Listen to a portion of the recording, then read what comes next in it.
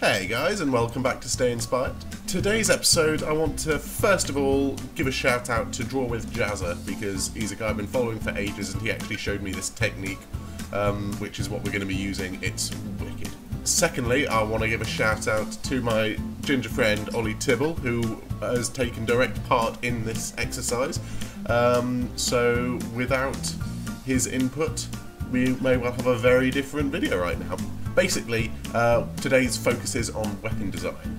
So let's show you. Let's just show you.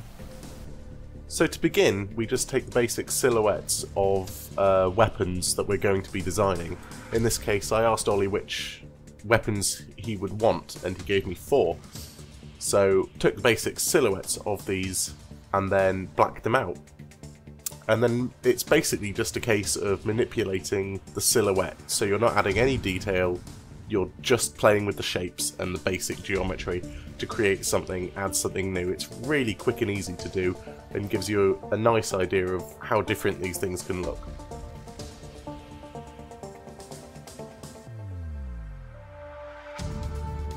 This can also be easily done without digital means like Photoshop. You can take images from magazines or books and using Sharpies and markers just colour them in to get that black silhouette, and then just again manipulate them and play around, see what you like.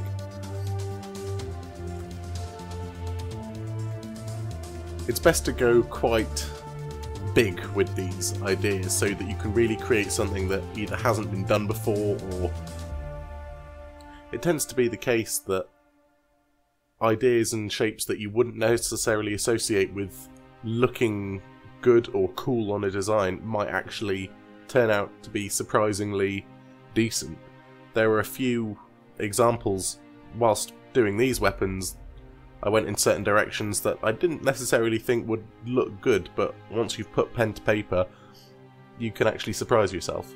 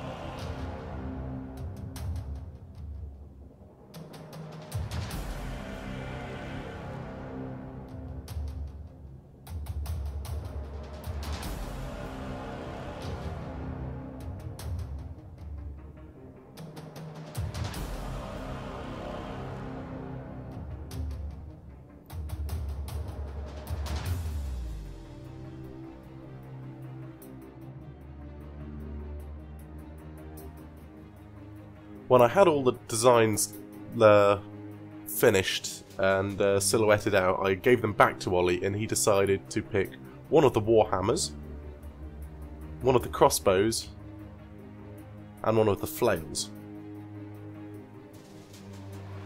When you're narrowing it down, you then just have to refine it a little bit more. Just putting certain meat on the bones just so you can get more of an idea of how things actually going to look before taking it to fully refine it. After I'd done this with the 3 weapons Ollie picked, I took them back to him once more, and he picked the final one to be further refined.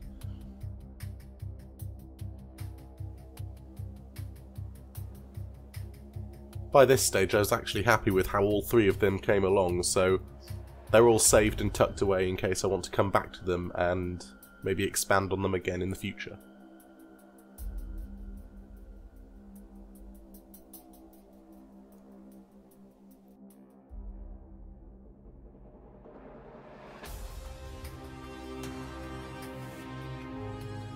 he picked the Warhammer to take forward.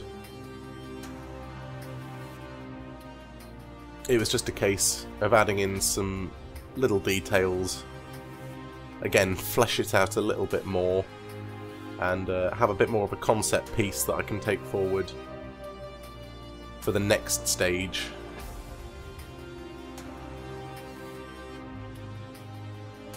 Unfortunately, during this last bit of illustration, I had some frame rate issues which do show up. I'm not sure why.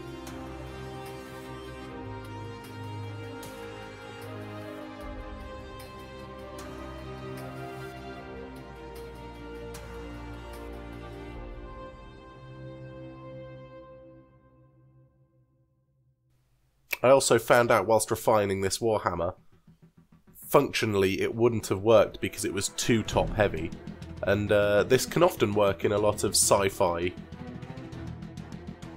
shows and games, but it also has to have an element of functionality to be realistic, so I had to actually tweak the design a little bit whilst I was in this final stage.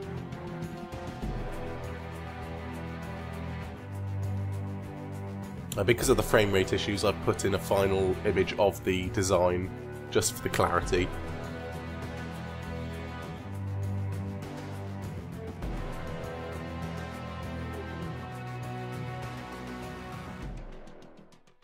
Okay, thank you guys. So that is the final refined image, and this is actually going to be a two-parter, because in upcoming video I will then be taking this refined design and 3D modelling it for our very first Let's 3D Model.